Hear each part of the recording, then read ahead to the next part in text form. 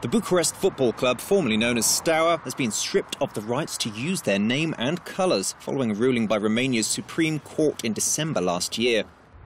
Steaua, who were founded in 1947 as an army side, had their registration cancelled by the Black Sea state's highest court after losing the fight over their trademark with the country's defence ministry. The court verdict has effectively left the 1986 European champions and most popular and successful club in Romanian football as a team with no name. Honorary president of the club and former Steaua player Helmut Ducadam said other Eastern European teams that inherited their names after the army in former communist states are still allowed to use them. It's a pretty strange decision, as we are the only team in Eastern Europe which cannot use the names Steaua or Star, having around us Red Star Belgrade, Dinamo Kiev, Dinamo Moscow, Spartak Prague using these names.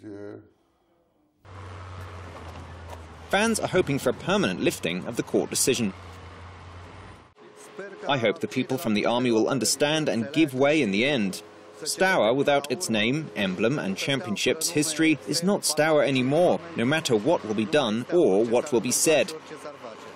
Steaua, who have won 25 league titles and 21 national cups, are the country's most popular club, with almost 60% of Romanians naming the Bucharest-based side as their favourite team.